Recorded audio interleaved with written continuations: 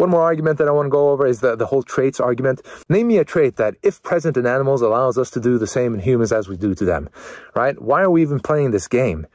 Who set these rules? What are we supposed to do? Just let people have incoherent positions and not call them out in fear that Leo Venus is going to think we're playing a game? Amazing.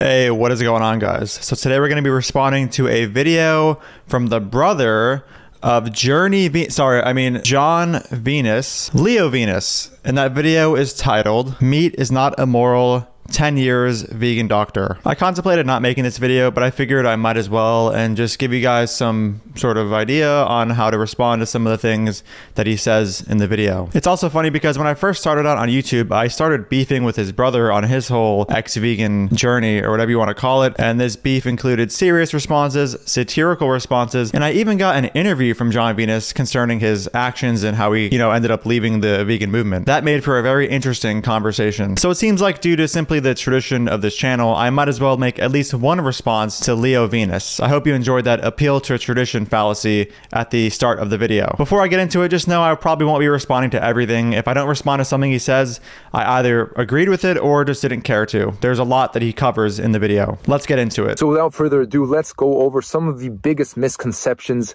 that exist in the vegan community that I have come across. And the first one, I think, is going to be just from how people reacted on my Instagram when I even posted some of these opinions, which is meat is murder. Murder is actually a word that denotes the crime of killing another person. So one person killing another person, that is murder. So already from the definition of the word, we're already using this word incorrectly, which when we do so, we sound like very confused individuals. Yeah, so this is a pretty simple one. There are definitions of the word murder that apply to what we do to animals. I'm surprised that after 10 years of being vegan, Leo didn't know this. Obviously, when vegans call the killing of animals for meat murder, they're not referring to some legal definition that exclusively applies to humans. That would be pretty stupid. Next one. That drinking milk is rape. See, I'm almost cringing saying this out loud, and maybe people will hear like, oh my God, what a crazy person we have up here in the mountains. No, again, this is another word that denotes a crime between human beings, which is the action of forcing yourself upon someone and forcing them to have sexual intercourse with you against their own will, right, without consent. Two very violent, very traumatic, very, accepted, unethical words, unethical actions that we are mixing in with the act of eating meat.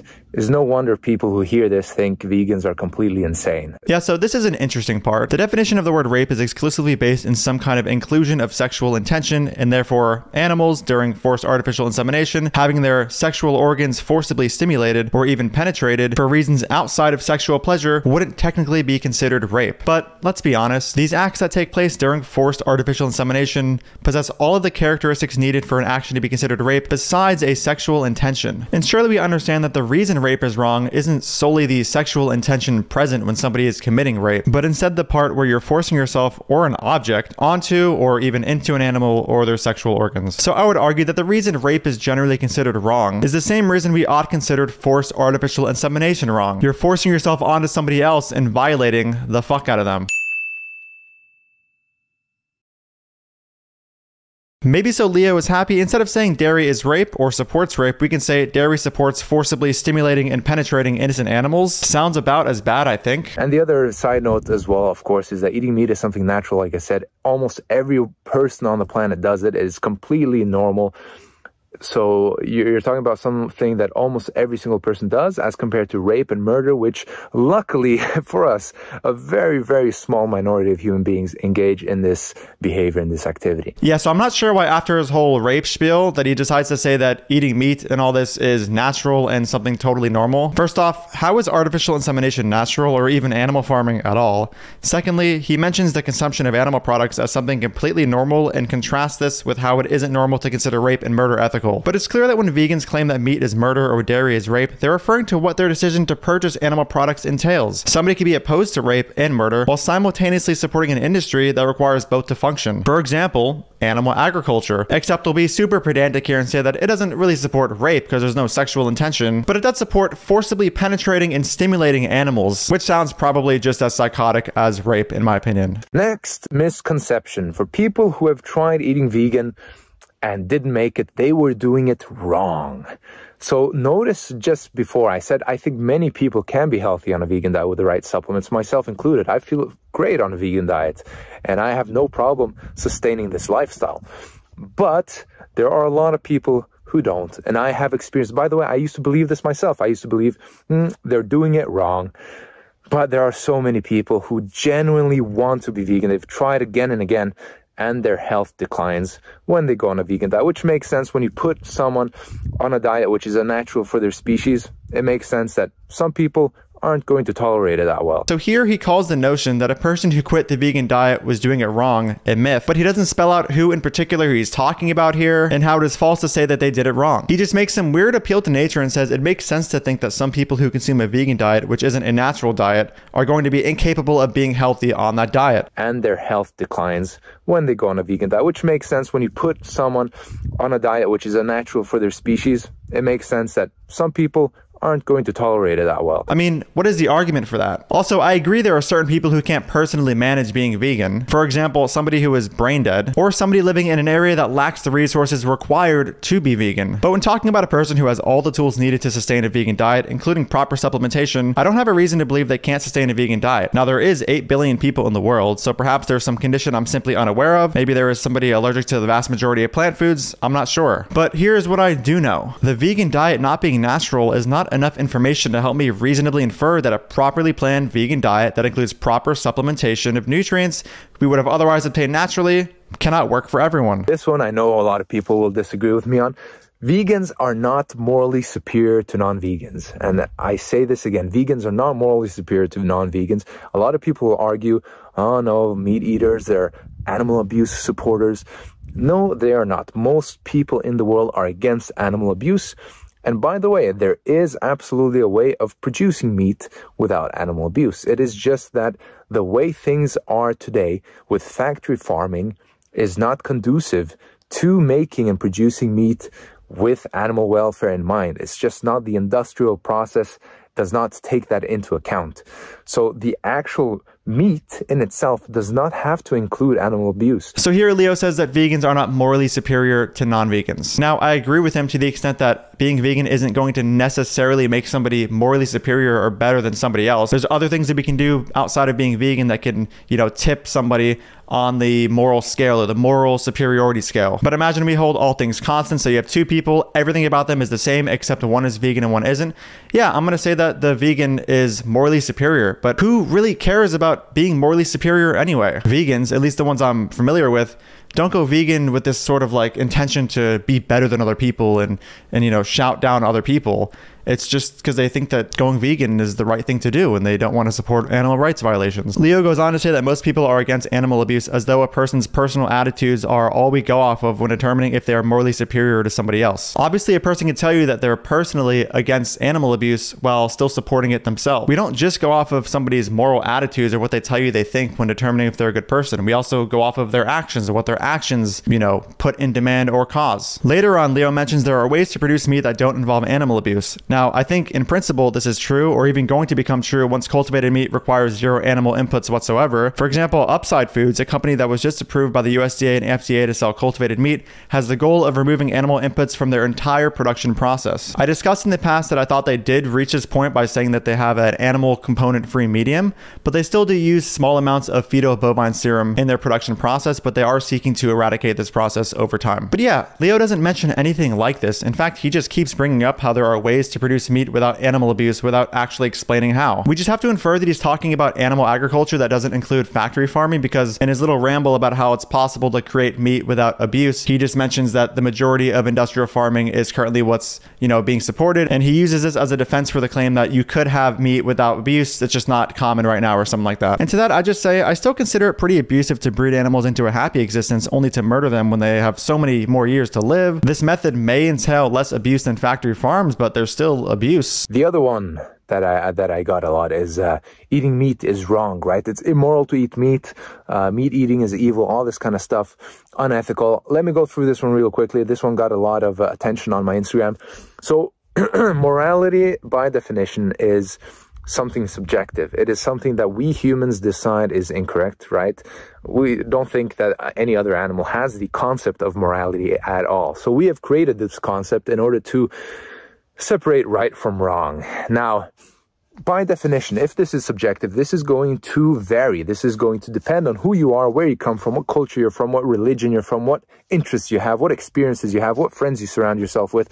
It is going to vary a lot from one person to the next. So yeah, obviously morality is subjective. Whenever we call something morally wrong, we're saying this with respect to our own moral system. This is the case when people object to murder, slavery, human trafficking, etc. But listen to this insanity coming up. So if you have something that is subjective and which varies a lot from person to person, how are we going to make a standard of morality that works for everyone?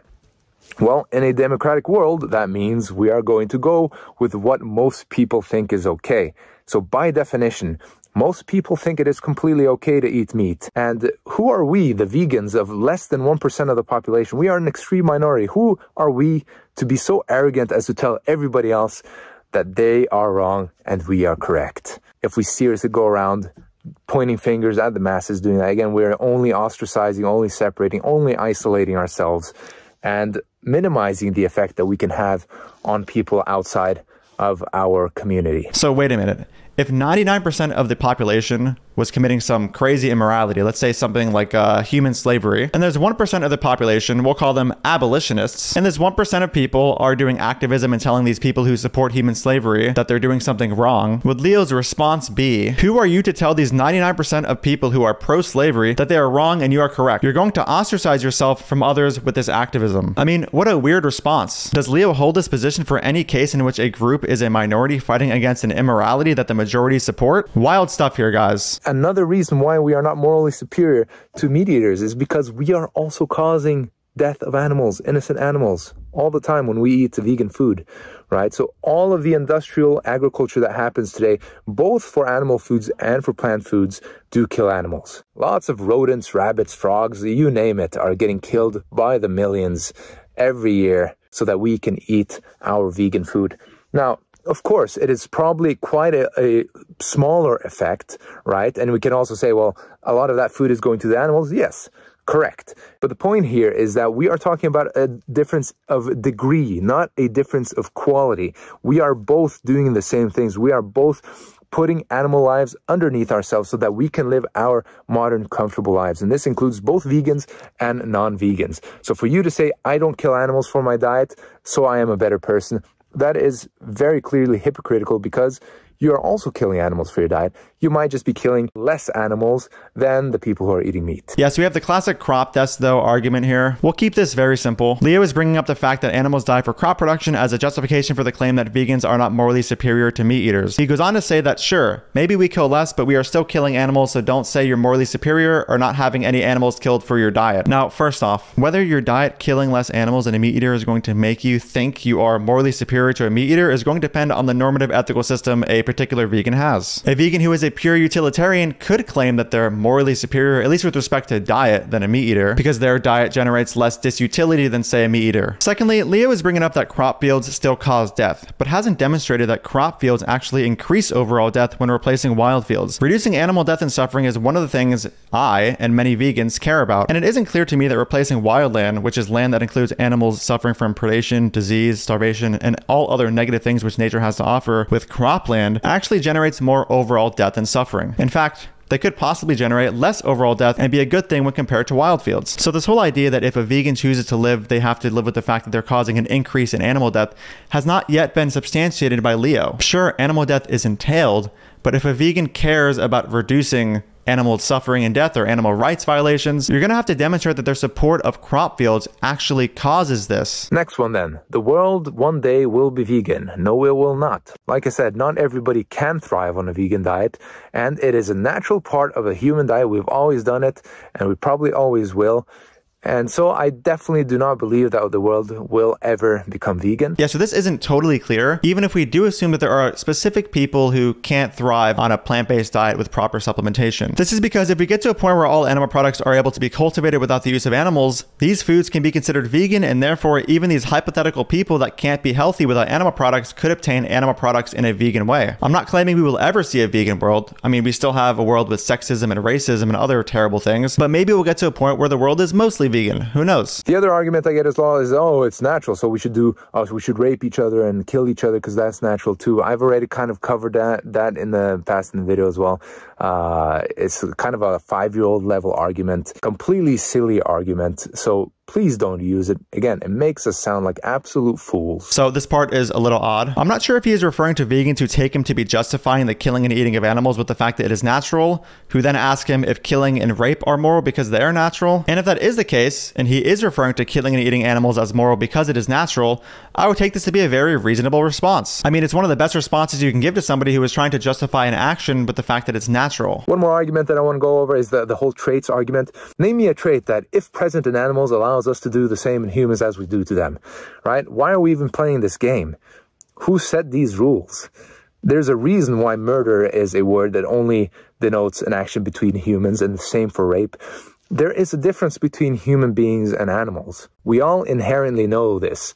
You know, you could even say that the trait is that they are non-human. So here he refers to name the trait as a game, and then he says who set these rules? Name the trait is simply a consistency test. One of its main uses is to make sure a person's moral system is free from contradiction or not incoherent. You know, like makes sense. And remember, he said who set these rules? When he says rules, is he referring to the laws of logic? And again, why is he referring to this as a game? Do you think Leo responds to other people calling out inconsistencies in other people's positions on other topics a game? I hope not. I mean, it's a very good thing to, you know, let someone know, hey, you know, your position literally just doesn't make any sense. It's contradictory. What are we supposed to do? Just let people have incoherent positions and not call them out in fear that Leo Venus is going to think we're playing a game? Amazing. So later on, he refers to the wrong definition of murder again. Then he claims there is a difference between humans and animals. We all inherently know this. Now, obviously, there are many differences between humans and animals, but we're not just trying to capture whether or not there are differences. We're trying to capture morally relevant differences that justify the differential treatment between humans and animals. And he ends up saying that the trait could be that animals just aren't human, which leads to pretty hilarious places on Leo's view. Let's say we found out tomorrow that Leo isn't human. Let's say we found out he is a Kryptonian, and so is his brother John. Is it now okay to murder him for a burger as long as we treat him nice before? Of course not. Alright guys, well that's the end of the video, and probably the last time I'll ever be addressing a Venus on video. Thank you so much for watching. If you support my work and want to get early access to it, you can click the link in the pinned comment and support me on Patreon. And if you don't know, I do have a book going over most, if not all, of the anti-vegan arguments you're going to hear online. If you want to get that as well, that'll be linked in the pinned comment. Thank you again for watching, and I'll see you in the next video. Dude. Fuck off, I don't want anything to do with you. Don't ever speak to me again. You're a fucking piece of shit. Even vegans don't get your weird, stupid wannabe sense of irony here. Who is your audience? Nobody gets these dumb jokes. Dude,